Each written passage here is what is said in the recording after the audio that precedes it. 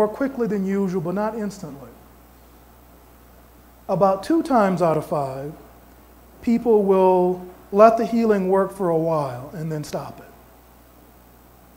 And then everything else that you could think of would fill up the rest of that board.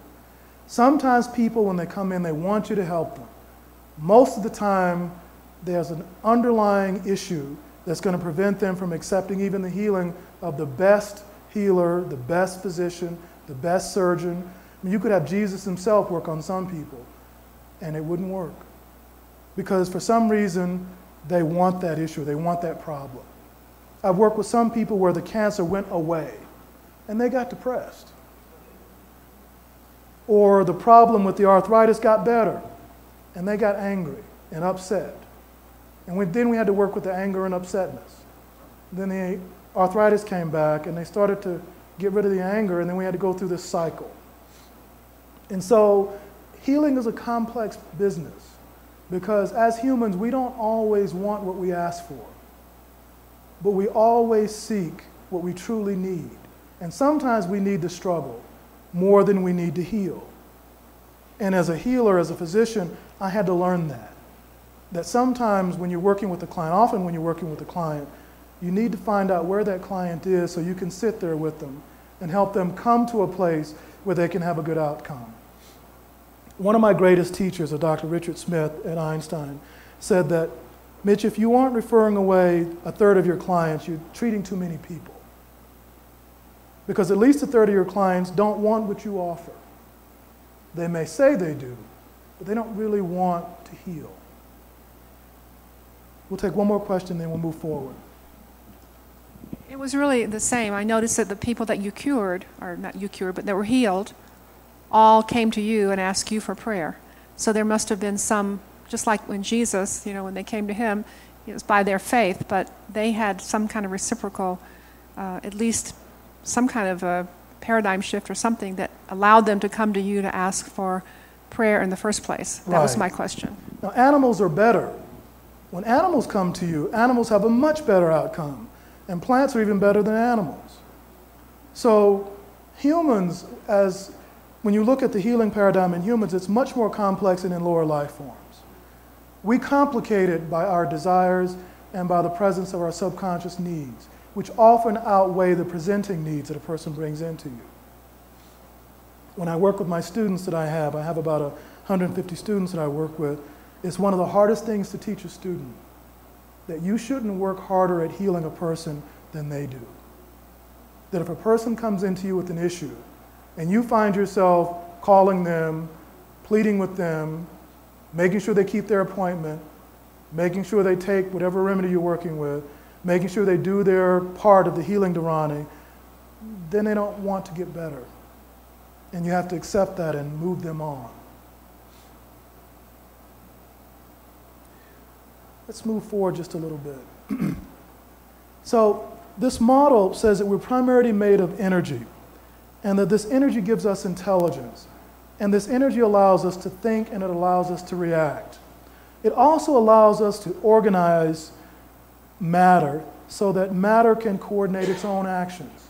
We don't have to think about healing a cut when you get cut. The body just does it on its own. This healing energy has a consciousness to it that does its thing without you knowing anything about it. Occasionally, through the use of prayer and sound, the body can act upon this energetic nature automatically or spontaneously. But where does the energy come from? How is it replenished?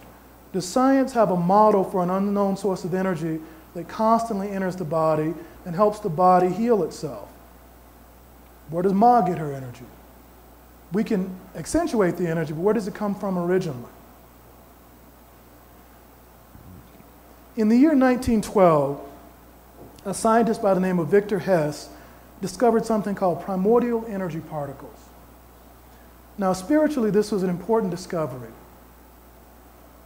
He won the Nobel Prize for this discovery in the year 1936. Primordial energy particles constantly pour into this world every second.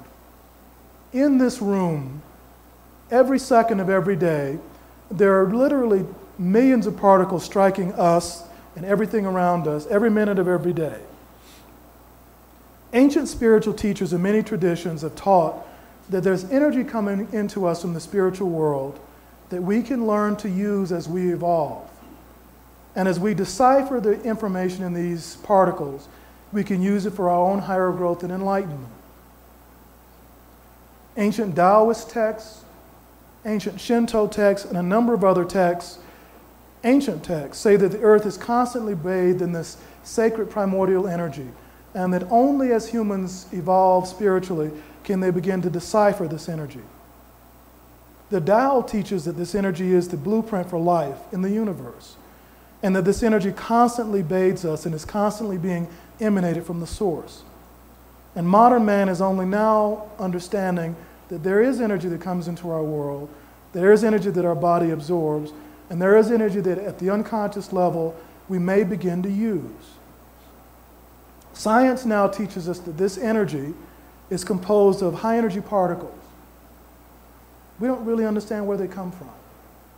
But we do know that everywhere you look, you can find them.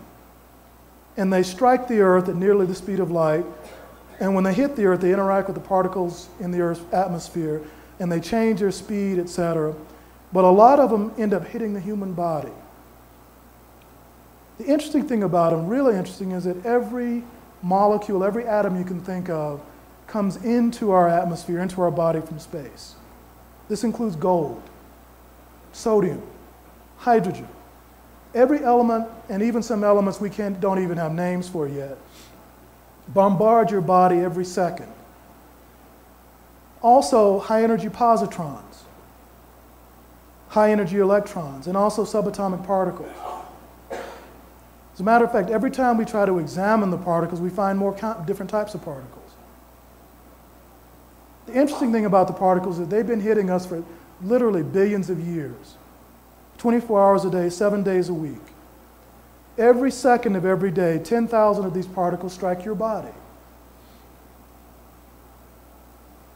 The energy of these particles is higher than anything mankind can generate.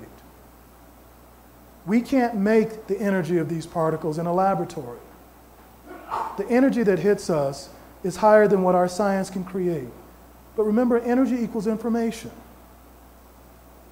Primordial particles carry more energy and more information than anything we can measure.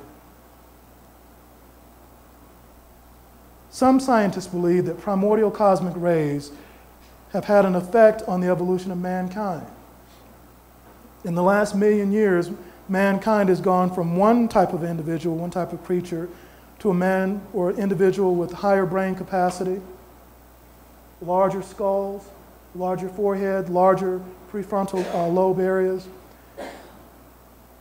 One thing that occurs in each one of these jumps is you can measure through certain scientific techniques the background radiation surrounding the growth of this individual. You can find that there was more primordial radiation hitting the earth between this person and this person than it was right here, so that whenever the increase of primordial radiation happens in this earth, we grow.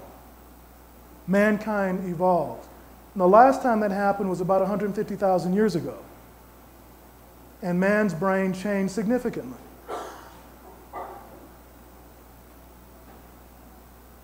Ancient Kabbalists and Taoists and Shinto priests teach that the human body can store this cosmic radiation.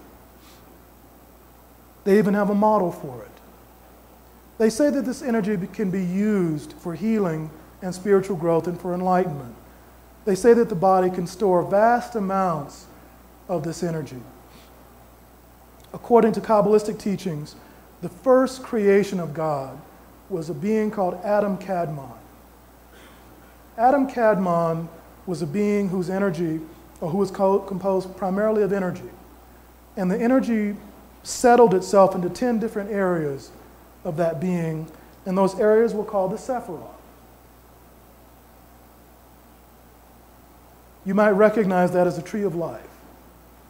But there's a different way to understand this tree of life when you look at spiritual healing energy and the human body. Because remember, we're all based upon the same energy template as this original